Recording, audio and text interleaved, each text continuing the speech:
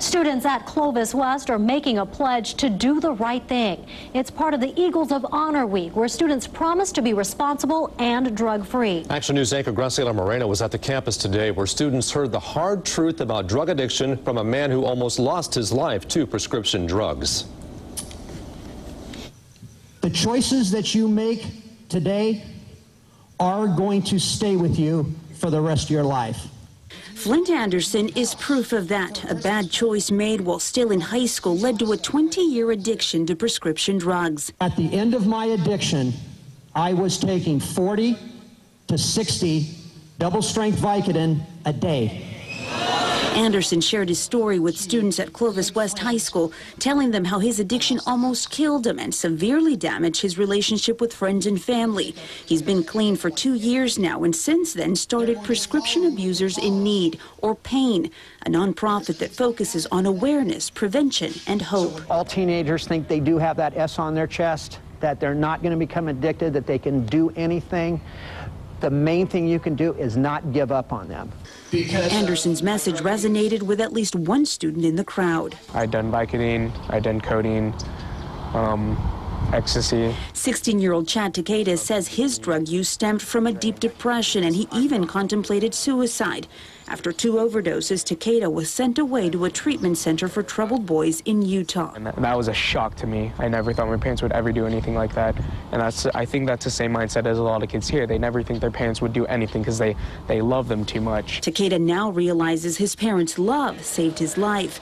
He wants other students to understand they're not invincible. He hopes to listen to Andersen's message and get the help they need. Thanks for having me. Again, good luck to you all. I appreciate it very much. Graciela Moreno, ABC 30 Action News. According to PAIN, 60% of teens will experiment with narcotic painkillers before the age of 15. Andersen tells parents to be on the lookout for changes in their child's mood and behavior, weight loss, and irregular sleeping patterns. It's a growing problem in the country and in local high schools, prescription drug abuse. Today, a recovered addict shares his story with Clovis West teenagers. I was the only junior ever student body vice president of McLean High School, and at the same time putting LSD in my eye.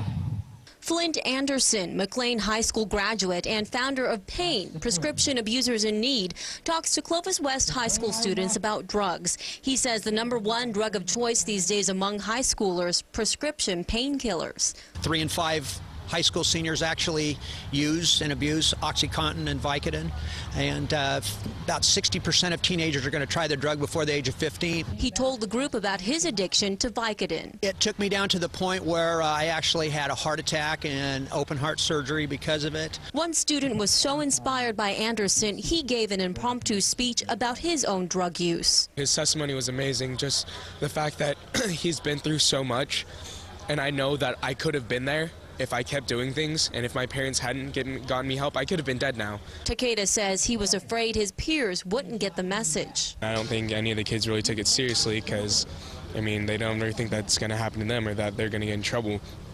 And I just wanted to warn them from like a kid's point of view that it can actually happen. The assembly also had a message for parents. Once these kids start taking it, they will become addicted. It's not a question of are they? They're going to be. And once that starts, everything's just going to go downhill from there. Police say addiction to painkillers, especially OxyContin, is an expensive habit. On the street, 1 pill costs about $40 to $50.